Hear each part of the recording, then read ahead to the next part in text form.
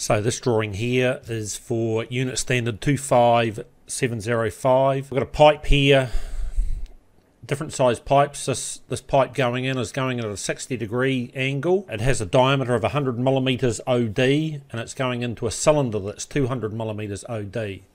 I'm going to change the dimensions just for this drawing for my own sake. You need to follow what they are saying. So they're saying that it's being made out of a piece of 5mm galvanized plate. Well, they don't make 5mm galvanized plate. It would be fabricated in 5mm steel, and then it would be galvanized after. So pretty hard job to make a pipe of that size in 5mm, but not insurmountable. Can be done. So you would work to the mean diameter. You would take your material thickness of 5mm away from the 100mm. So you would work to a mean diameter when you draw the interpenetration of the pipe at 60 degrees at 95mm. I will still keep my leg length up the back face of 200mm. I'm just going to change it to 55. I'm going to change the top to 120, but I will keep the main body at 200mm. So on to the next sheet. I've got two boxes here, exactly 421 by 297, which is an A3 sheet of paper. That's what you're going to be doing it on. I think this one needs to be done at 1:1. Some of the other ones you're going to do are at different scales, but this one's going to be 1:1. So what I'm going to do is I'm just going to come up from the base of the sheet 10mm. So I'm just going to offset it up 10mm, and I'll offset in 10. From there, because I'm doing it at 120mm diameter, the cylinder being 200mm, I need to offset from the end 100mm.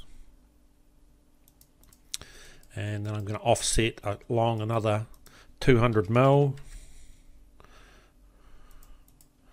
and because the pipe is 200mm, I'm going to offset up 100mm as well. So that's what my pipe is going to be. I need to draw a circle on the end,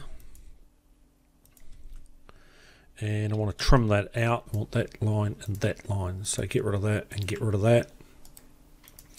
And we're going to trim this off at this point here, and we'll trim it off on that end. This line on the bottom here, center line, because it's the center line of the pipe. I'm only drawing a half elevation of the actual base pipe, which is 200mm. So from there, I'm going to come along, say 50mm, and that's going to be my start position. And then I want an angle of 55 degrees, so I'm going to put in a line here. Where's my line function? From there, I'm going to tell it that I want it 200mm long at 55 degrees. So there's my line. I'm telling you that it's 120mm wide, so I'm going to offset 120, and I'm going to extend that line down to the base. Just fits onto the length that I've drawn, and it's going to be 200mm up this back face here. So I need to put in another line, shift from that point there up here 200mm.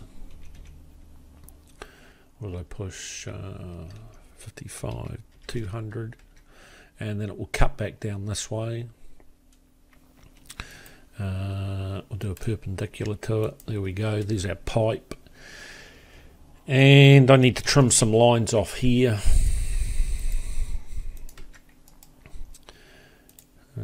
Trim this line off here. Why isn't that one showing? And what I'm going to do is I'm just going to extend it along another 50mm to there. Extend line, get rid of that line there, put a centre line through there, 60mm, so offset the centre line, extend it down to the baseline. Top of that I need to draw a semicircle. I'm probably going to go off the sheet, slightly off the sheet. Your one won't go off the sheet. I've already tried it because you're going to be at the correct size, which was the 100mm OD minus a material thickness.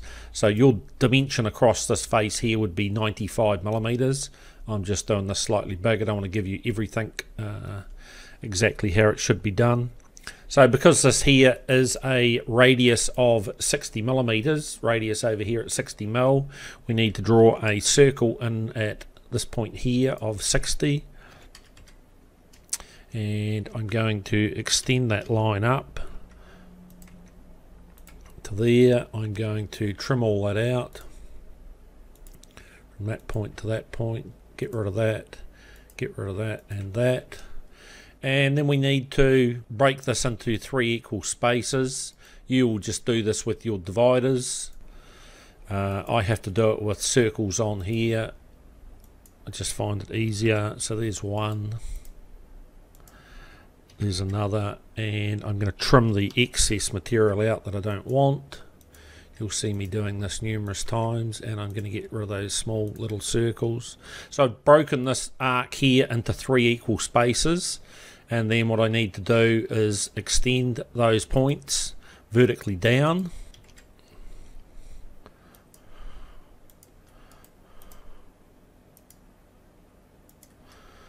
So this is a view, an end view of how far the pipe, the penetrating pipe, the 120 would come in and hit this point here, hit this 100 mil radius here. So once I've got those points, I project them horizontally along.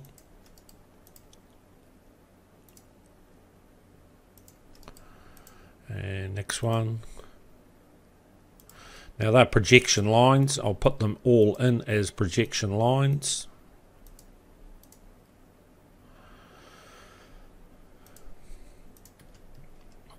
So that's those. I'm going to take those little wee arcs out. You don't need any more. You'll just have a small little line there, and that's fine. I'm just going to get rid of those ones. And I'm going to do it. I'm just going to break this line here. Being a bit pedantic, but that's okay. And that line there is a projection line as well. This one up the top here is also going, this circle up the top will also be a projection line. So we need to break our top circle into equal spaces as well. This was a quarter circle, we broke it into 3. This being a semicircle, we're going to break it into 6 equal spaces. So the first thing we'll do is we'll project our center line up to the top, and then I have to draw my circles in here like I did before. One coming from either side. You'll just use your dividers quite simply. Compass on paper, or dividers on a piece of steel if you're drawing it on steel. So that's got to be 5.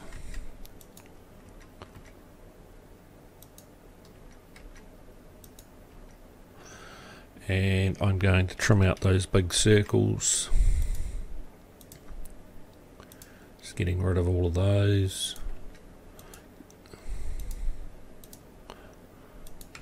And take out the little circles to leave what you would have on the sheet, which is little arcs across the sheet.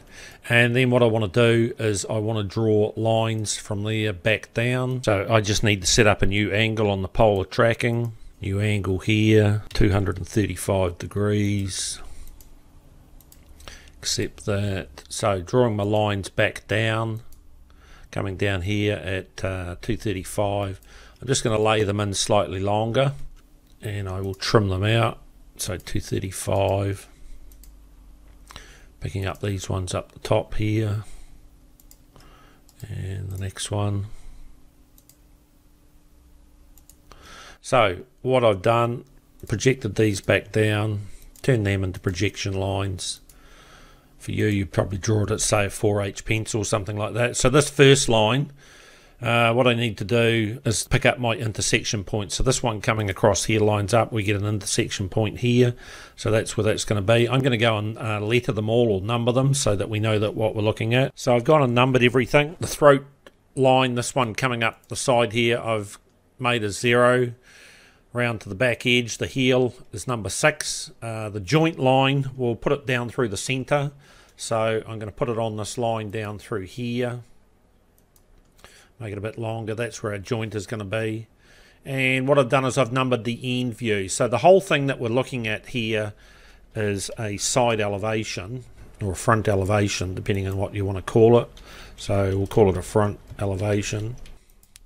And this, in actual fact, this portion here is like looking into the end of it. So this is the end elevation. How far the cylinder actually wraps around on this line around here to this 0.3 coming down here.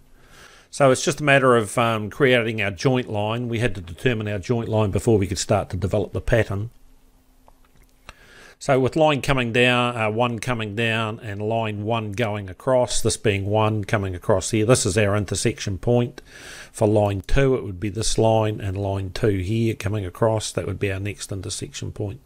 So I'm just going to use the spline function. You would just sketch through here with a pencil, and I'm just going to pick up my joint line through here.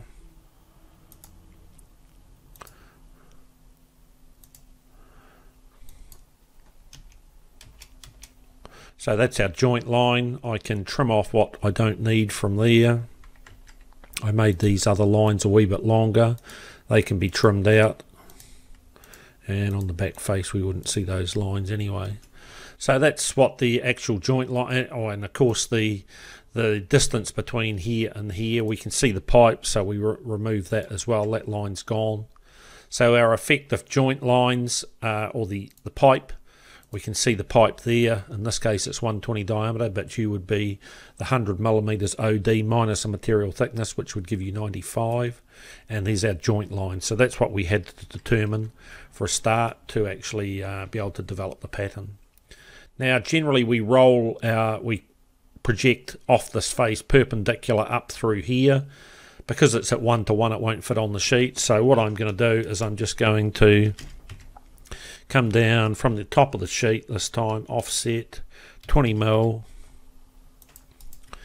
and from there I will put a midpoint line in. I will put a line in from the midpoint. There it is. Just come down here a bit.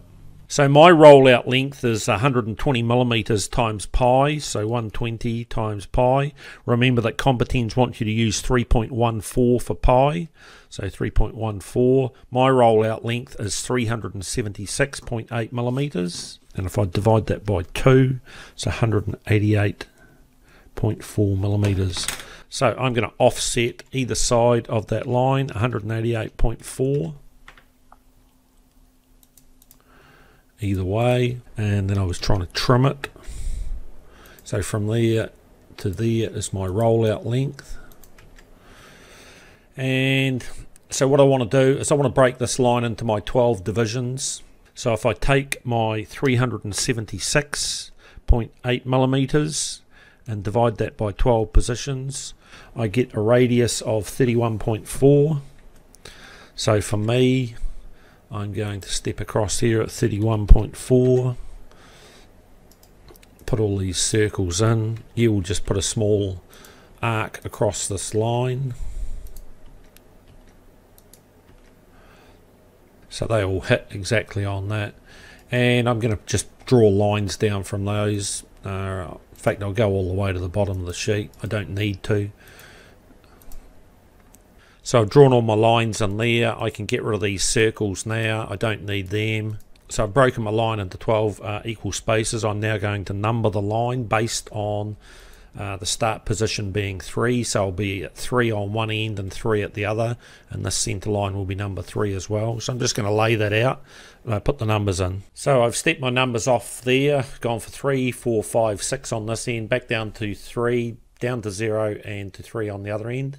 So what I want to do to lay my pattern in is I want to just take these links here and I'm going to do a distance measurement. You can set this up on your compass.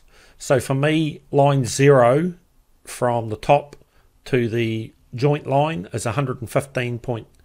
I'm going to do an offset. What did I say it was? 115.98. So doing an offset of 115.98. That is going to be for line 0. And what I'm going to do is I'm just going to put a little circle there. 5 mil again, and then I will trim that out. And I'll get rid of that circle. So for line 1, distance for it is 127.23, so an offset of 127.23, and this is going to be for line 1. So a little circle again, 5 mil, and trim that out. Where's my trim function?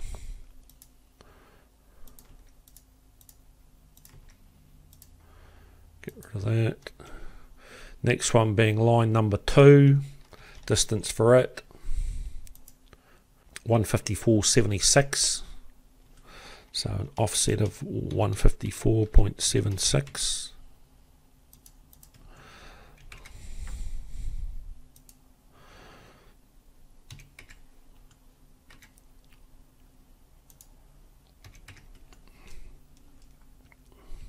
So what I'm going to do is I'm just going to go and put all these lines in. You can take the distances off the drawing and step them down from the top line. So you'll take your, whatever the leg length is, this distance here for number 3, you will take that from that line and project it down and you'll get a point. So I've got them marked in all my lengths, which I've taken off the drawing on the left hand side here. And all I've got to do is put a joint line across the top of them. So just going from one end to the next, all the way across.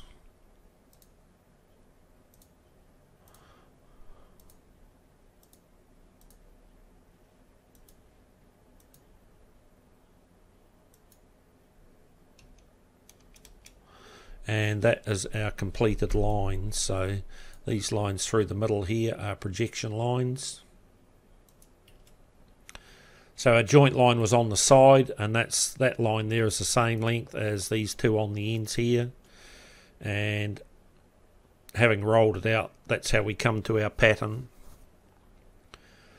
So this dimension up here, I had this circle here at 60 millimeters. You would be half of 95, so 47.5 millimeters. That would be your circle across there, and that would be the same for that radius there at 47.5. Your large pipe, because you're going on to the outside dimension of the pipe. The pipe diameter, if we go back to it, was 200 millimeters OD on the end, and you're going to be developing the pipe so it sits on the top of it. You don't want to be developing it to the mean line of that pipe. You will only have the mean line across the end there. So that's why I have drawn the pipe. This one here is 100 mils. So that's what you're going to do as well. So draw them on 2 sheets of paper at a scale of 1 to 1, and that is a pipe junction. I did mine slightly different just to make you think about what you're trying to do. My angle in here was 55 degrees. Yours needs to be 60. So there you go. That's it.